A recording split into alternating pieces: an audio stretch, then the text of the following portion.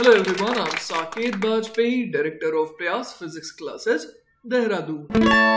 Welcome students, let's have a look at this beautiful problem from Irodov. The question says, a small ball of mass m suspended from the ceiling at a point O by a thread of length L moves along a horizontal circle with a constant angular velocity omega.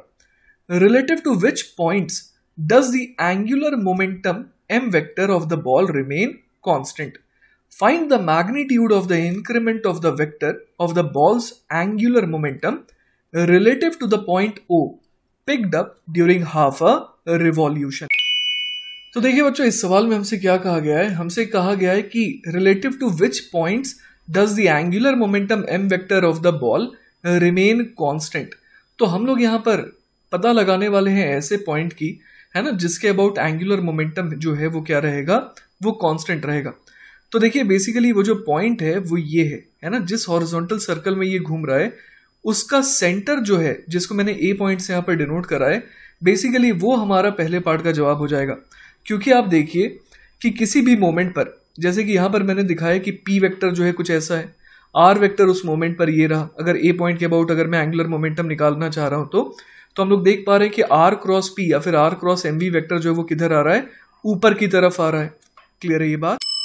तो इस तरीके से बच्चों हमारे पहले part का जवाब क्या आ जाएगा, relative to the centre of the circle. इस चीज को बच्चों हम लोग जस्टिफाई भी कर सकते हैं. आइए देखिए किस तरीके से. अगर हम लोग देखें तो इस पर एक फोर्स ऑफ ग्रेविटी mg जो है वो नीचे लग रहा है. इसके अलावा टेंशन जो है ना, वो कुछ इस तरीके से एक्ट कर रहा है.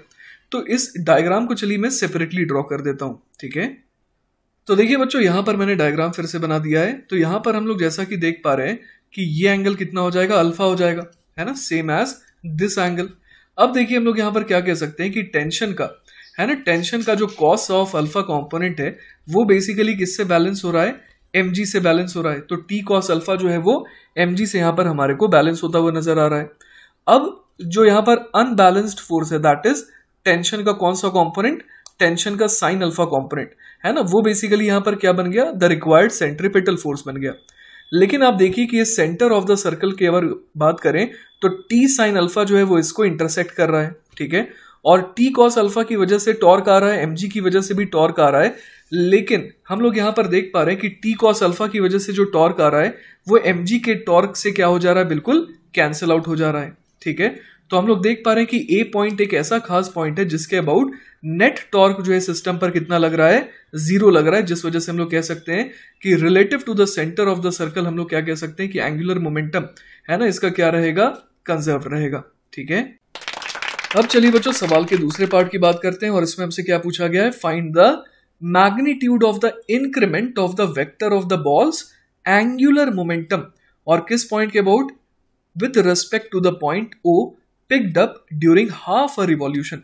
तो आधे रिवॉल्यूशन में ओ पॉइंट के अबाउट अगर हम लोग एंगुलर मोमेंटम में चेंज देखें या फिर इंक्रीमेंट देखें तो उसका मैग्नीट्यूड हमें बताना है. ठीक है, तो बच्चों इस सवाल को सॉल्व करने के लिए हम लोग एक काम कर सकते हैं. मान लीजिए कि इस मोमेंट पर ये पार्टिकल यहाँ पर है और जैसा कि आप ओमेगा देख पा रहे हैं तो इसके हिसाब से हम लोग समझ सकते हैं कि जो वेलोसिटी है ना, वो किस डायरेक्शन में इस समय इनटू द स्क्रीन है.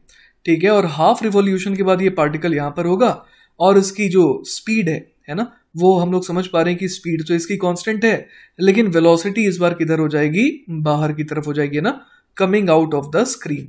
ठीक है, इसके अलावा बच्चों हम लोग यहाँ पर ये भी देख पा रहे हैं कि अगर ओ पॉइंट के अबाउट है ना, ओ पॉइंट के अबाउट अगर हम लोग इनिशियली, है ना, इस मोमेंट को इनिशियल कह रहा हूं, इस मोमेंट को मैं फाइनल कह रहा हूं, तो अगर initial angular momentum capital M आई है ना, एम आई की बात अगर हम लोग करें तो हम लोग क्या बोल सकते हैं, एंगुलर मोमेंटम का मैग्नीट्यूड कितना हो जाएगा. तो एंगुलर मोमेंटम जो है वो निकालने का तरीका क्या होता है, वो होता है are vector cross M V vector, है ना. यहाँ पर जो रेडियल वेक्टर है उसका काम कौन कर रहा है, ये जो एल वेक्टर है वो बेसिकली काम कर रहा है. तो ये जो मैंने एल वेक्टर बनाया है ना, इसका हमें क्या लेना है, क्रॉस लेना है किसके साथ, एम वी वेक्टर के साथ. क्लियर है, तो हम लोग यहाँ पर देख पा रहे हैं कि अगर एल वेक्टर मान लीजिए कि कुछ ऐसा दिख रहा है और जो एम वी वेक्टर है वो इनटू द स्क्रीन है. ठीक है, तो हम लोग यहाँ पर क्या समझ पा रहे हैं कि आर क्रॉस एम वी करने पर जो है ना, जो हमारे पास एंगुलर मोमेंटम की डायरेक्शन आएगी वो कैसी आएगी, वो इन दोनों के परपेंडिकुलर आएगी कुछ इस तरीके से. क्लियर है ये बात? तो ये हो जाएगा mi वेक्टर। क्लियर है ना?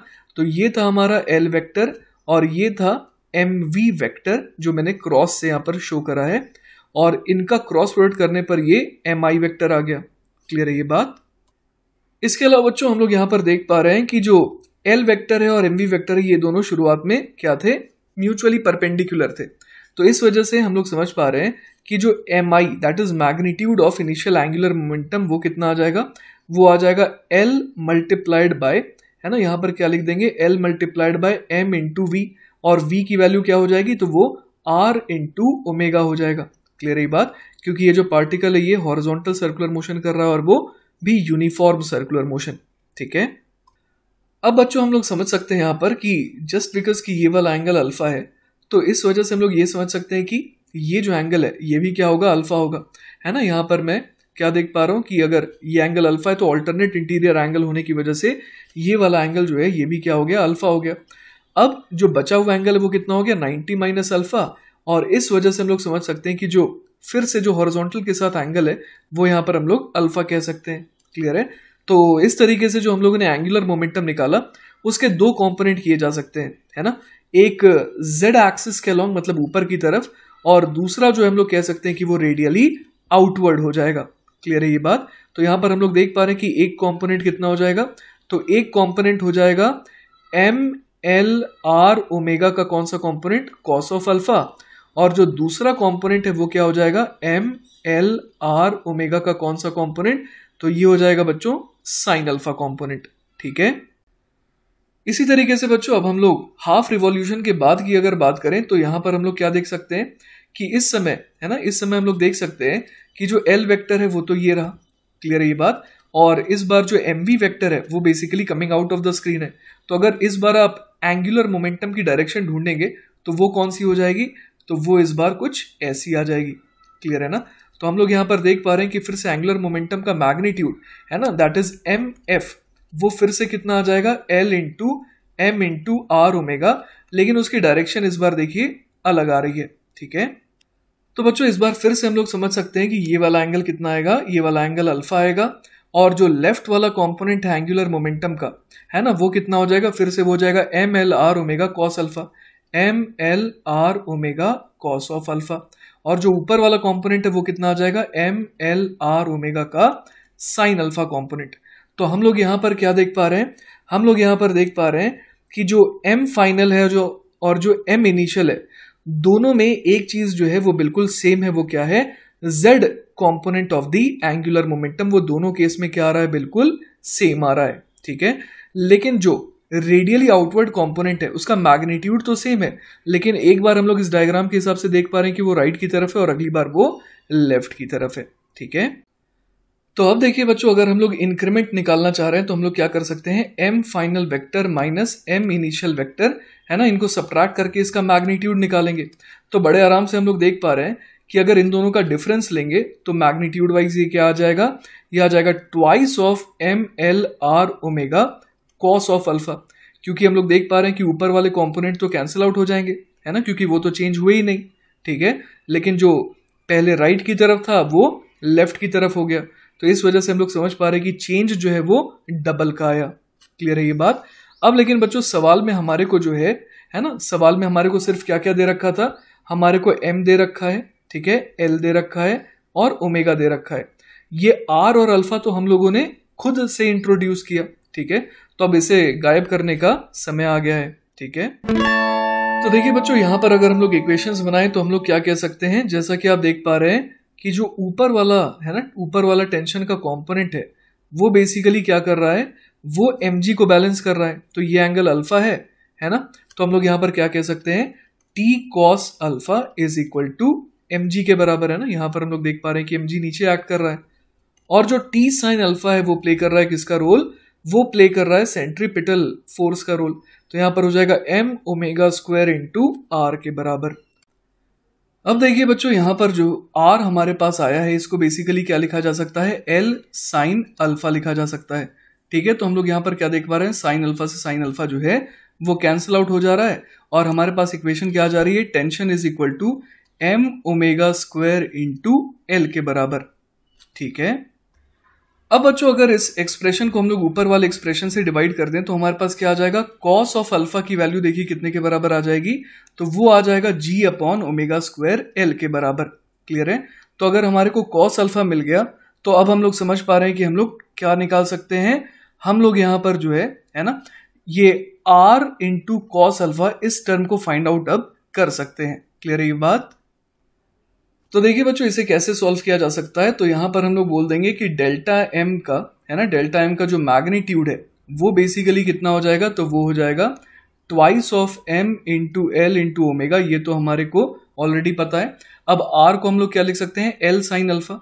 ठीक है, तो यहां पर मैं लिख दूंगा एल साइन अल्फा और एक एक्स्ट्रा यहां पर कॉस अल्फा आ जाएगा। ठीक है, तो यहां से देखिए हमारे पास क्या आ गया, twice of M into L कितना हो गया, ये बन गया एल स्क्वायर इंटू ओमेगा। अब यहां पर कॉस अल्फा कितना है, तो वो है जी अपॉन ओमेगा स्क्वायर एल। अब बच क्या गया यहां पर साइन अल्फा, तो साइन अल्फा को क्या लिख सकते हैं, under the root of 1 minus cos square alpha, मतलब 1 माइनस जी अपॉन ओमेगा स्क्वायर एल की पावर 2। ठीक है, तो देखिए बच्चों अब हम लोग आंसर की तरफ पहुंच रहे हैं। एक एल यहां पर कैंसिल आउट हो जाएगा और एक ओमेगा भी यहां पर कैंसिल आउट हो जाएगा। तो डेल्टा एम वेक्टर का जो है ना मैग्नीट्यूड है वो कितना आ जा रहा है, तो वो आ जा रहा है twice of M L G upon omega multiplied by under the root of 1 minus ji upon omega square L की पावर 2 के बराबर। तो बच्चों यही हो जाएगा हमारे सेकेंड पार्ट का जवाब। क्लियर है। तो इसी के साथ हमारा ये सवाल खत्म होता है। आई होप कि आपको ये सॉल्यूशन अच्छे से समझ में आया होगा। इन केस बच्चों अगर कोई डाउट रह जाता है then feel free to contact me, I will be very happy to help you. Take care बच्चों, बाय बाय।